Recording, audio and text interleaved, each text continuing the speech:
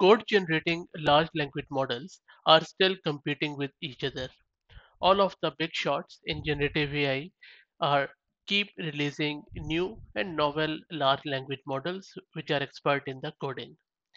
Google's DeepMind has released AlphaCode 2 5 days ago, which is an advanced AI for coding contests, and it has already surpassed 85% of competitors on Codeforces. Behind the scene, this AlphaCode 2 utilizes Gemini or to some extent Gemini Pro for dynamic programming. It excels in complex math and collaborates effectively with human coders. It also gives a clue or hint at future AI-assisted software development tools. Alongside its Gemini generative AI model, Google is really heating up this war with the release of this AlphaCode 2, which is primarily an improved version of the code generating AlphaCode, which Google DeepMind released almost an year ago. And you can see one example on your screen at the same time.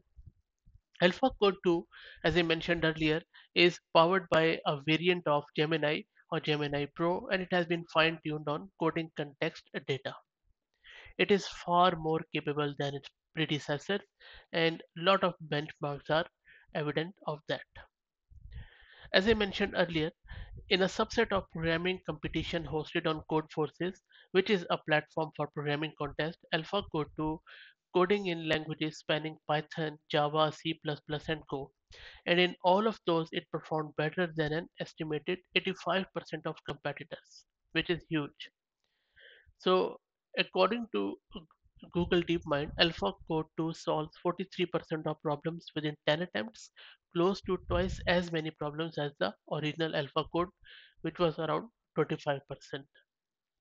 AlphaCode 2 can also understand programming challenges involving complex math and theoretical computer science, and it can also deal with reasonably sophisticated techniques. AlphaCode 2 is capable of dynamic programming, and it also can do a lot of complex and on-the-fly programming.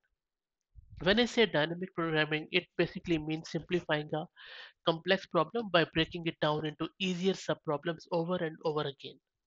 AlphaCode 2 knows not only when to properly implement this strategy but where to use it, because it is huge. Because we already know that programming problems require dynamic programming are really trip up or really an issue or challenge for all the other code generating LLMs.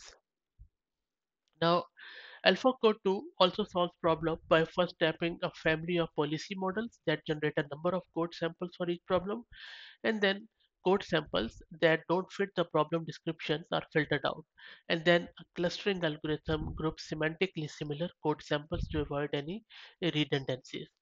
Finally, a scoring model within AlphaCode 2 surfaces the best candidate out of each of the biggest code samples clusters, which constitutes AlphaCode 2's answer to the problem. I haven't really got my hands onto it to try it out, but I'm still trying. So as soon as I get access to that AlphaCode 2, I will be making another video to show you a demo as how actually to use it. Should be pretty interesting. So stay tuned, and if you like the content, please consider subscribing to the channel. Thank you very much.